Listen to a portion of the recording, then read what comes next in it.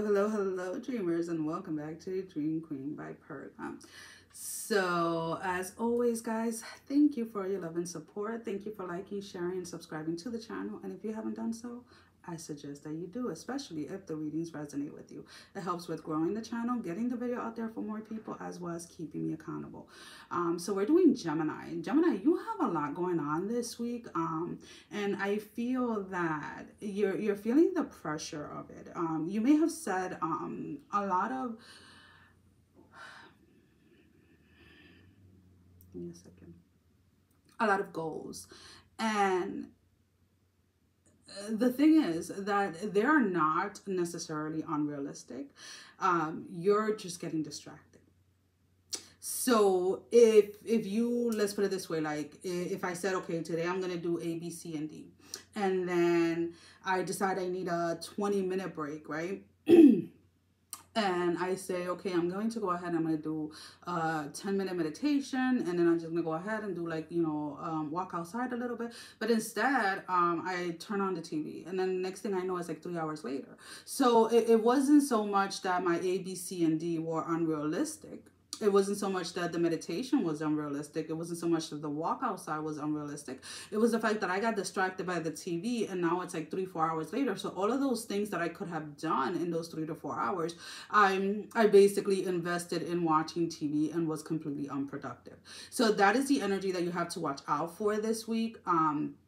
I feel that if you allow yourself to get grounded every single morning, whether that is taking 2 minutes, 3 minutes, 5, 10, whatever it is that you need, in order to kind of feel like you're grounded within yourself, feel like you are in alignment within and also with spirit and the universe, then all of these unrealistic goals that you have for this week are going to seem very easy. So this week for you is the mind game, right? Which is always kind of like where we're kind of always at. But this week you have to actually really talk yourself into getting tasks done, because for whatever the reason, there is this wanting to just like chill and just wanting to like not continue on with something or postpone something till a later time, and you're being told like no, this is not the time for you to be putting things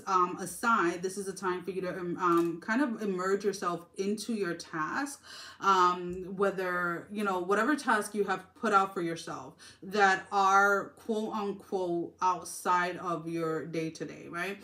So if we talk about, let's say, like if you work a 9 to 5 but you want to start your own business, or you want to start whatever it is, then you have to not just write it down and say, okay, after work on Monday, Wednesdays, and Fridays, I'm going to work on my business from 6 to 9, right?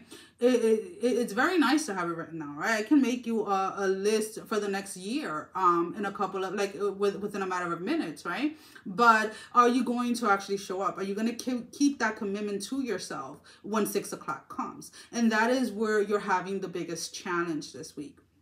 So whether it is that you have to set alarms on your phone, like, 10 minutes prior, like, hey, 10 minutes, we got to sit down and do this, and whatever it is, but really needing to stay on track this week, really needing to stay on track of yourself when it comes to the things that you committed to you. Now, we're not talking about the things that you committed to others. We're talking about you, right?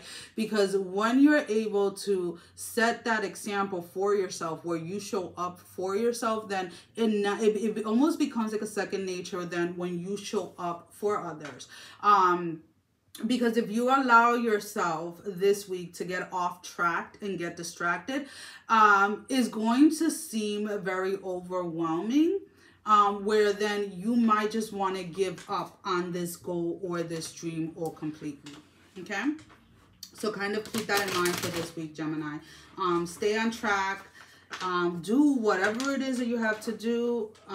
If you want to take a break in between whatever it is that you're doing, that is perfectly fine. But set your timer so that when that timer goes off and your break is off, you're gonna go ahead and get back to work. It's almost like you're needing to take your own personal goals, kind of like how you do at work, right? So like if you don't show up for your shift, there's a high chance that you're going to get fired, right? Or you're not going to get paid if you don't show up and work your hours. It's almost kind of like that energy, like where if you don't show up for yourself, then how are you expecting anything to change in your life? So here we have Sophia, and then we have the Eight of Wands in the reverse with the Wisdom teacher in the reverse. So there is definitely a sense here of again, you already know what it is that you have to do. You already know what it is that works for you, what it is that you have to do in order to stay on track, what it is that you have to do to make sure that you're showing up for yourself, that you're staying committed to the things that you told yourself you were going to do. So do not slide back on this. Again, there is a sense here of getting very, very, very easily distracted, either by other people or by the TV or whatever it is. And then what that does is that it allows you to believe that you are setting unrealistic goals, when in reality you're not. You're capable of much more than you give yourself credit for. It is just a needing to get your thoughts and actually taking the action when you say you're going to do them, right? So personally, you know, phones nowadays have a lot of good qualities to them. You can set your phone on do not disturb or personal time or whatever it is, in order to minimize the distractions that are coming in. Maybe if you work from your bedroom or whatever it is, maybe it's not having a TV in your room, or not having a TV in the space that you're working, or the space that you're doing whatever it is that you're doing. No one can come and tell you exactly how to do it. You have to know what those challenges are, and then you have to figure out a way to work around them that best fits you, right? Until something becomes second nature, is what I keep on hearing. So, you know, and it really depends on what you read or whatever it is. Some people say, you know, it takes 30 days. Some people say it takes 21 days to but to actually like be in a routine that then it just kind of becomes a second nature. And for you, it may take a little longer than 21 days. But regardless of anything, why am I stuttering over my words so much? Regardless of anything, the whole point is to show up until something becomes second nature to you. So let's pull out an oracle card now. This can be confirmation to your reading, your advice, or something that you need to be made aware of that you're not seeing clearly. Just show up for you, Gemini. Just show up for you. That's what I keep on hearing. Show up for you, show up for you, show up for you. The candle magic. Speak your breath into its velvet.